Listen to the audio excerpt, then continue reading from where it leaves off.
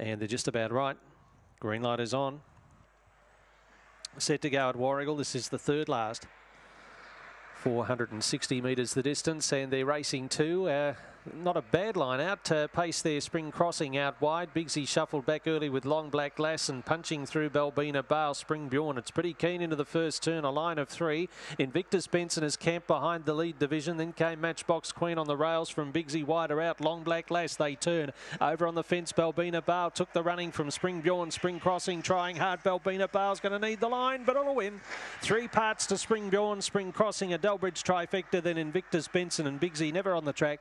Matchbox Queen and Long Black Lass in 25.99.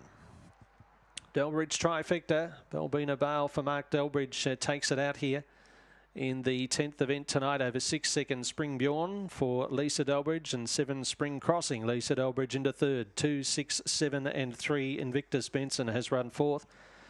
And they've run 26 even there, 3/4 by a neck, 6.65, 11.51, and expect around $2.10 and $1.80 for the winner. Second at $1.10, and third will of course be no third at dividend. 3/4.